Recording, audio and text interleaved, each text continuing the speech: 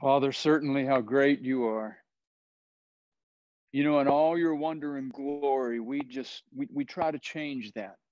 We try to say, you know, you can't be that glorious. You can't be that wonderful.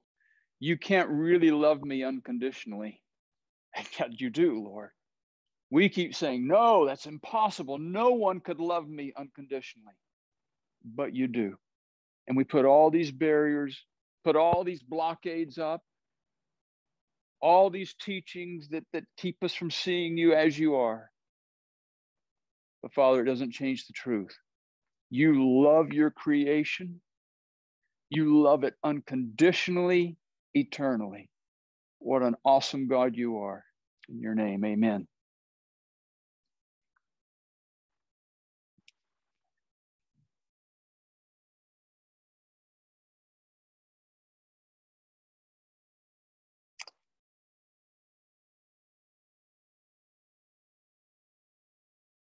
Last week, we started with, let me slide this over, see if it's in the lesson for Lauren. Maybe it is. If it's not, Lauren, I have a light bulb here, a lamp with a light on. And what we were saying last week was referring to what John talked about in the gospel and also talked about in his letter.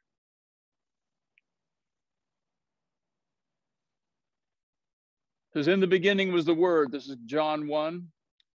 And down in verse 4, it says, in him was life, and the life was the light of men. And the light shines in the darkness, and the darkness does not comprehend it.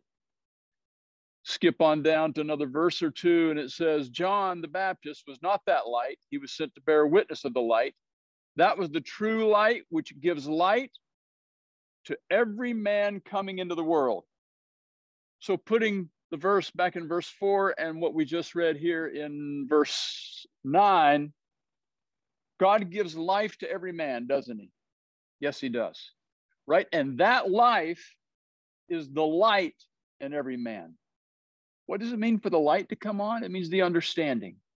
So when I understand that the life that I have and everything that God has given me comes from him, then the light is coming on, isn't it? Yes? And John says every man has that light. The problem is darkness comes in, right? It gets covered over. And that's the picture here with the cloth that covers over the lamp right here. John goes on to talk about we've touched him, we've handled him. That's actually in 1 John. That which was from the beginning. What was from the beginning? God was the life of all of his creation. That's how he did it, which makes perfect sense, right? And so he made it, and he's the life inside of all. Anyway, this word of life, we saw it. It was manifested. We've seen it. We bear witness to it, and we declare this eternal life, which was with the Father and in Jesus, is what he's actually saying, right? Yeah, the Logos, right? And it was manifested to us, and we declare this to you. And he goes on to say, and in God, in this relationship, we talked about the word koinonia a few weeks ago. There's a special relationship between the Creator and his creation. A koinonia, that's the Greek word, really tight partnership, fellowship, right? And in this, God has all light. In him is no darkness at all. I referred to the verse in James where he says there's no shadow of turning in God. And what does that mean? That means you and I have a very special, close relationship with the Father, and there's no darkness on his part at all in that relationship. He looks at you with full light, if you will. In other words, there's no, what can I say, bitterness, hatred, bad thoughts, so to speak, about you at all. He loves you unconditionally. All the darkness is on whose part? Our part. We're the ones that cover over the light. God's not covering himself. We cover ourselves. Who was it that hid in the garden? Did the Lord hide from Adam? No, he came looking for him. It was Adam and Eve. They sinned, so they go, we got to hide, right? They hid from God, right? And that's what all men do. We've given this life, but then we cover ourselves and we walk in darkness. Okay? And we went on last week to talk about how this answers a lot of systematic theology. I know, Lauren, you went to Bible schools. I don't know if you took systematic theology, but I'm going to solve it for you in 5 minutes, really. Different breakdowns of systematic theology. Hamartiology is a study of sin. What's sin? It's the dishcloth over the light right here. Sin is we hide ourselves from God. We hide ourselves from the understanding that He is my life, my provision, my thoughts, my emotions. He's everything to me, right? And so that's what sin is. Soteriology is a study of salvation. So how do I save this man that's hiding? There you go. That's salvation. Take the dishcloth off, right? Yeah, it's very simple. You don't need a junior or senior level course to understand this. Pneumatology is the study of the Spirit of God. Pentecostals have all this kind of doctrine, but really, the Spirit of God is that life He put within me when I was in my mother's womb. Do I have any more of that life today than I did when I was in my mother's womb? No. I can't explain that, except that I don't have any more of God now than I did then. I have more understanding. Well, maybe, but I hopefully have more understanding of Him now and that relationship. But I don't have any more of His life. Eschatology, study of the end times. So what is the end times? Okay. It's all about getting the dishcloth off. That's what it is, right? That's why AD 70, when the temple was finally destroyed, the last that remained of that old covenant. And don't you remember, it's in 2 Corinthians 4, I believe. Paul says every time the old covenant is read, there's a blindness that comes over the people. There's a darkness, right? That darkness was completely removed when the temple was done away with. So anyway, there you go with that. And then we have Christology, the study of Christ. This is who He was. He had no darkness. He didn't have a covering. He showed us what it meant to walk with God and who we are, therefore. Right? So, hey, that's a recap of last week. I want to go into something that's built off of that. Maybe I'll leave that uncovered so Jordan doesn't have to use his insurance. Look, I've been saying this kind of thing for weeks and months. For a while, we were talking about the new heavens and the new earth. This is walking in the new heavens and new earth. I am an expression of the Father, and so is everybody else. I need to see everybody else that way too, right? However, there are some verses that seem to contradict what I'm saying. And interestingly, the most striking one, the one that we will have the most difficulty with, is actually in John chapter 2. We went through 1 John chapter 1. Then you get over to chapter 2, and I don't have it down here, but in verse 1, he's simply encouraging everyone not to sin, all right? And then he says in verse 2, we have New King James here, NET. And by the way, Lauren, if you can't read it, I can send you these slides, okay? Reading from the New King James, and if anyone sins, we have an advocate with the Father, Jesus Christ the righteous. And He Himself is the propitiation for our sins, and not for ours only, but also for the whole world. We're going to break that down into 3 parts, because you can't read that and not have your brain flip back to what we used to think, right? I do. I mean, you're using such theological words like advocate and propitiation, right? Another word I don't have, atonement, of course, right? NET uses atonement over there. Another word that we hear a lot is expiation, which, by the way, that never occurs in the Bible, but it fits. It means atonement, okay? So what I want to do is break this verse down, and we're going to look at other verses very quickly as well into three parts. We're going to look at the middle part first. He himself is the propitiation for our sins, or NET says, Jesus himself is the atoning sacrifice for our sins. What does that mean? From the Strong's Concordance, that word is hilasmos. Well, they put the accent on the last syllable, hilasmos, I guess. I don't know. My Southernese won't do that too well. Anyway, this occurs 2 times in 1 John 2:2, and it's also going to be in chapter 4. I'll show you in just a minute, all right? I guess I could show you now. What's 4:10, all right? This says that the Father loved us and sent his Son to be the propitiation for our sins. So I don't get much more information, but it's there. Only 2 places in Scripture this particular word occurs. All right. Notice that it means an appeasing. It also means propitiation, but that's kind of circular reasoning there. That's not telling me anything. What I really gather from this is it's an appeasing. The means of appeasing, a propitiation. Okay. I'm trying to find out what propitiation means. So anyway, it really means an appeasement, doesn't it? That's what you really gather out of that. All right. There's variations of this word. There's also hilaskomai. The top word, that was a noun. Here we are, this one. Does it tell me anywhere? Because it says middle voice, right? Doesn't it? Second line, first letter. It's out there on the corner. Yes, verb. This is the verb form of it, right? 2 occurrences as well. We have Hebrews and Luke, right? It's translated be merciful in Luke. It's translated make reconciliation or to make a propitiation for, right?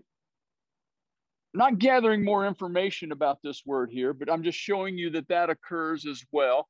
Notice the definitions: to render oneself, to appease. Again, we have that word. To conciliate to oneself, that to make reconciliation. All right. To be propitious, wow, circular, gracious, merciful. To expiate, that's where expiation comes in. Expiate means to remove, to make propitiation for. All right. Last one. Another form of the same word, hilasterion. Hilasterion. How do they say that? Hilasterion. It occurs twice.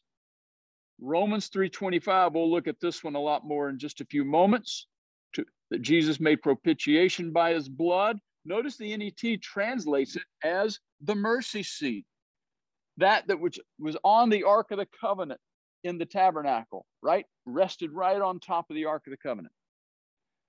And so anyway, you see the same kind of thing, a lot of wording.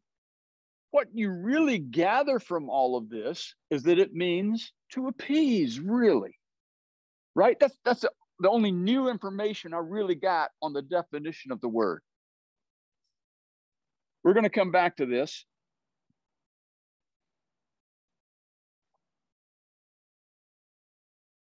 Every time the word atonement occurs in the Old Testament, written in the Hebrew, right? When the Septuagint writers, translators, this was the 70 Jewish scribes that Ptolemy brought down into Egypt and said, let's create a Greek version of the Bible in that day, the Old Testament. It's around 250 BC. And these scholars, every time they got to the word atonement, they took the Hebrew word kafar, which means to cover. When they got ready to translate into Greek, they should have used the word kalupto, which means to cover. Instead, they used the word we've been looking at, hilasterion, a form of it, which means to appease, which is a fascinating concept, right? We're not just covering over something, we are appeasing the situation, right? Now, all of this isn't new. You've heard that Jesus' sacrifice was to appease the Father, right? You've heard that, right? To appease his wrath, correct? Am I right? Yes. All right. Thank you, Jordan. Yeah. Oh, man. We love Jordan. Let's suppose that I did something really, really bad. That's not hard to suppose, but let's suppose. And Jerry saw it, and he was highly offended. I mean, it was really bad, whatever it was, okay? I mean, it really caused a huge break in our relationship. And I went up to Jerry and I said, look, man, it's not what you think. You know, you're not seeing the whole story. And I reason with him, and he won't listen to me. And I come back to him over, but Jerry, it's not what you think. I really want to repair this relationship, but you're not seeing the whole picture, and I can't explain it any better than I already have. He won't hear me. What do I do? What options do I have? I talk to Patty, what am I going to do? I can't get along with your husband anymore. I can't. And so I come up with this idea. Either I do or you do. I haven't figured out how to tell the story yet. But anyway, we know Jerry likes to read, right? And I get this brilliant idea. I know he loves Sherlock Holmes, right? So I find a first edition copy of the works of Sherlock Holmes in London. I fly over to London, spend Philomena's new huge paycheck, costs us a lot. I bring it back and I come up to him and I say, Jerry, you're never going to understand why I've done what I've done. You never will. But I want to appease your wrath, your anger, and bridge this relationship so we will be at one again. Which, by the way, that English word atonement used to mean that in the 1500s. It used to mean on a human level, really, to be at one again. We used to have a problem. Now we're at one. We'd never use that way today. It's purely theological now. But that's the understanding of it. I'm going to appease your wrath so we can be at one. Right? And he accepts it. Now we're covering over what happened. You'll never understand why, right? And all we can do is say, look, this is the goodness of my heart. Just trust I'm a good person and let's move on from here. We're going to cover over the past and move on. Do you hear what I'm saying here? Who's angry? Whose wrath am I covering over? Who am I appeasing? I'm sending the best offering I can find, the most expensive offering I could get, right? And giving it to the one who's angry at me. You hearing me? When there's a break in our relationship with the Father, with whom is there the break? It's with men, right? In this broken relationship, who is angry at whom? Is the Father angry at us? Don't think about what you've been taught, right? Oh man, my mom was so heavy into genealogy and traced back our records, and I'm apparently kin to Jonathan Edwards, who preached that great sermon, Sinners in the Hands of an Angry God. Well, he's a wonderful man of God, and he lived in a different day and age, so whatever, right? But we have that concept in our head. Who is angry in this relationship? Men are, right? So God sent his son as an offering, as an appeasement, to appease whom? Or who, whichever. Men. This isn't an offering he gave to himself. If I had gone to London and purchased Sherlock Holmes' book and given it to myself, I'd be dead by her. Right? No, God didn't send Jesus and kill him to appease himself. How warped is that reasoning? That is one of the stupidest things when you really get away and look at it. You mean, Father, that you can't control your anger so much that you had to kill your perfect son just to calm your anger a little bit? Is that what you did? Oh, there's a show you got to watch. Oh, I got to show the trailer next week. I'm not set up today. We found a show. What's it called? Almost Paradise. We found it on, what's the Amazon Prime or whatever. Yeah, I don't know if it's anywhere else or not, but it's about this ex-DEA agent who can't control his temper. I love it. It's a great show. It's funny. But anyway, that's what we think of God. He's just like, oh, fortunately, Jesus died. Or I'd burn you all in hell. What kind of wacko God is that? And that's our Father? Oh, please. Is there any other God I can choose from? Really? I'm just kidding about all of that, right? But that's our concept of this Father. How did we get so warped in our thinking? John is saying just the opposite, right? Yeah. There's no shadow of turning on the Father's part. He sent his Son. You'll never understand why the Father's done certain things. You cannot, I cannot. It's beyond our comprehension, at least here on earth. We never will, right? So he's saying, look, let's just bridge our relationship, right? This is the best offering I can give you to show you how much I love you. My Son died on the cross with outstretched arms to a dying world. Why have you forsaken me? Right? He's saying that to the world too, right?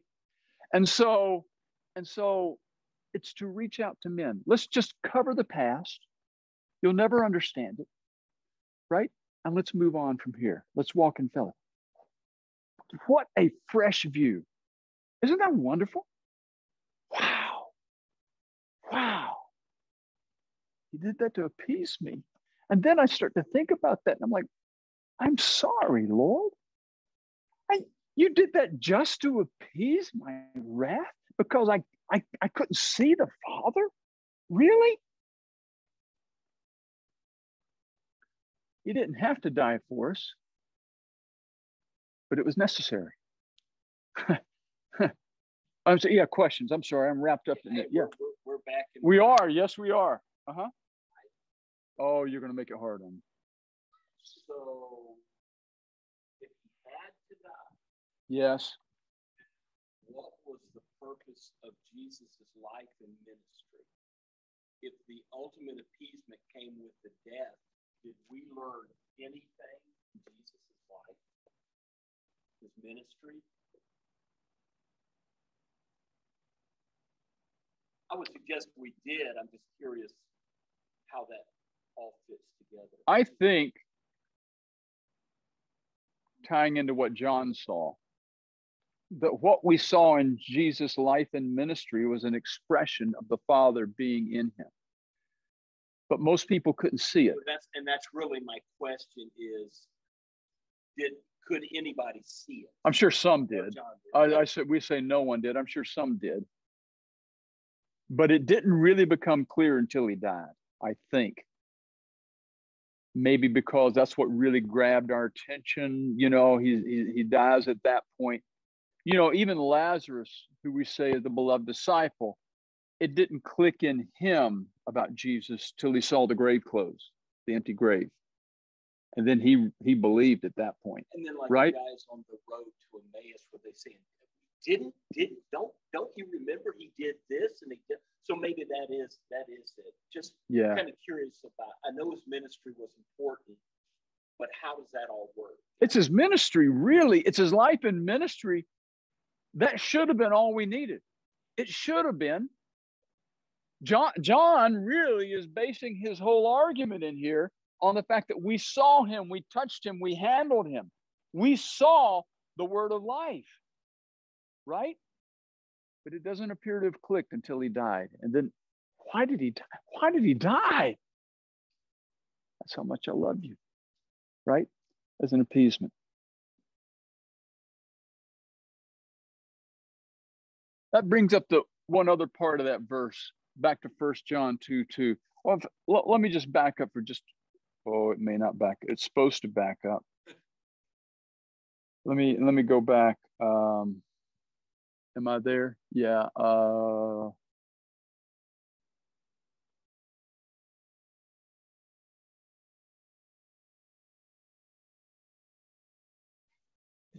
have a question from Lauren. Yes, read it out. Oh, that's great. What?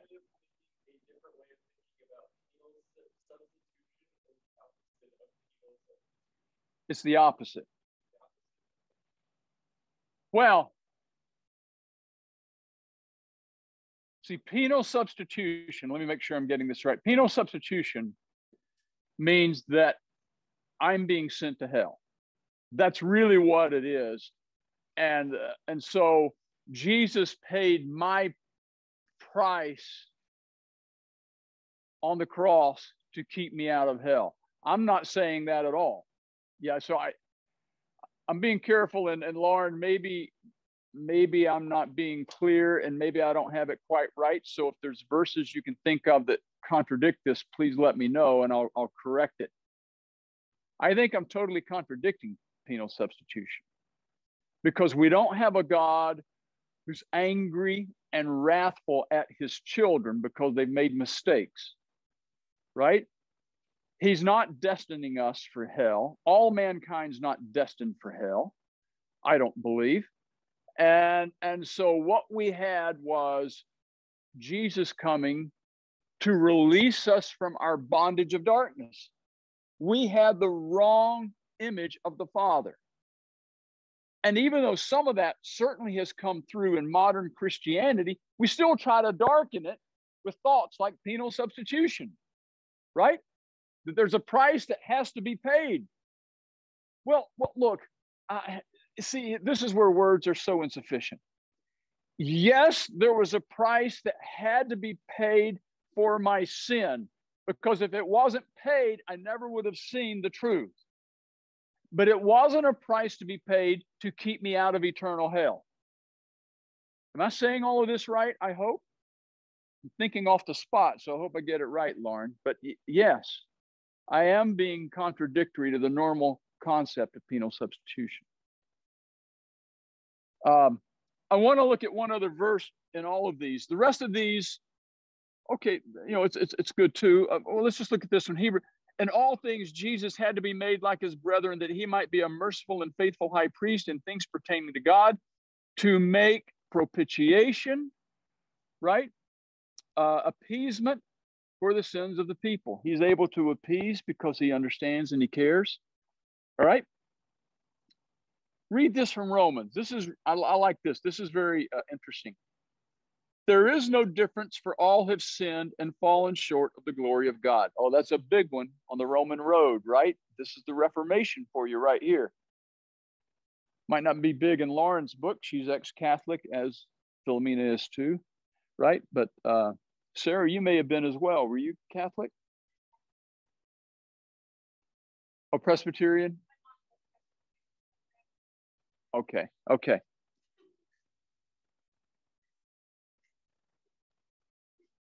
I'm not going to say, there was something that came up. This is recorded. I'm not going to say it. All right.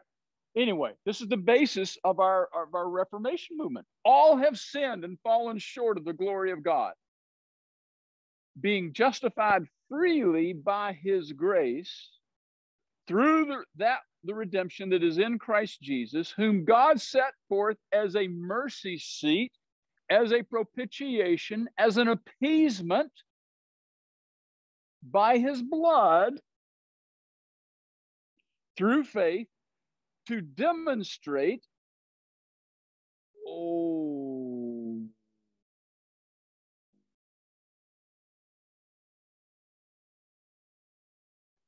This word demonstrate, this isn't reading like I thought it was. It says to show forth publicly. Okay, but anyway, because this really has the concept. It's in the Greek. It's not in the to show forth publicly, to demonstrate, to declare, right? His righteousness. Because in his forbearance, God had passed over the sins that were previously committed, to demonstrate at the present time his righteousness, that he might be just. In other words, Jesus was on the cross to demonstrate, to show that the Father had already forgiven all the sins. There's a Greek word there. I think it's just to show forth publicly. Oh, here it is.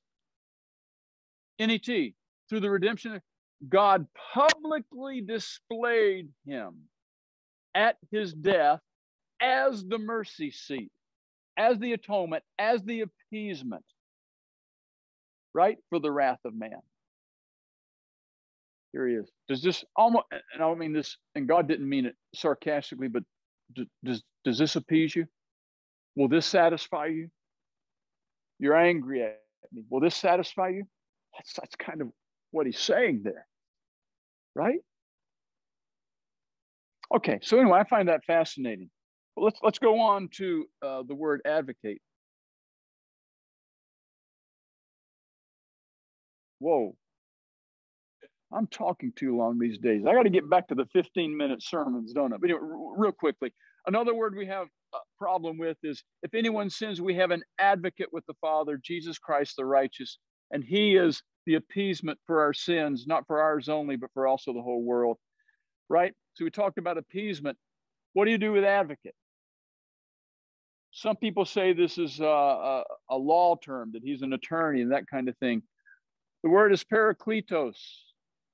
It's the prefix, the para, means beside or next to. Kletos means called or invited. So a paraclete is one who's called to come alongside, right? We have one who's called alongside, who is with the Father. He is Jesus Christ the righteous. What made Jesus righteous? The fact that he never sinned? What made him righteous? The fact that the Father was with him and declared him righteous. What makes you righteous or you holy? The fact that the Father's with you and he says, you're my child, so you're holy. You are, because you're mine. That's what he says. And so we have, this word is sometimes translated comforter. Remember, the Holy Spirit's called a paraclete, right? Jesus even calls him that. It just means one who's called alongside to comfort or to help or to assist. It certainly can be an attorney if you're in that situation, right? But just one who comes alongside. So the paraclete, the Holy Spirit, is with us. He comes alongside, right, to help us remember, hey, you're not your own. You belong to God, right? And he comforts us. Jesus is with the Father, always has been, always. And that picture of the Father being with Jesus is a comforter as well, isn't it? That's all this is saying. Jesus is not an attorney in heaven's courtroom saying, please don't strike Jordan down today. You know, don't strike him down for his sin. That's Sarah you're listening to. That's not Jordan. No, I'm just kidding. No. Right? No. Jesus isn't having to beg the Father not to strike us down. He is a comforting picture, sign that I can call alongside as my elder brother. This is who he was. This is who I am. Father, we thank you this morning. You are so good. And Lord, I just ask that let us go with these comforting words. It really isn't difficult. Theology really isn't difficult. We make it so, but it's not. So, Father, I just pray, speak into our hearts, your love and your comfort. We bless you. Amen.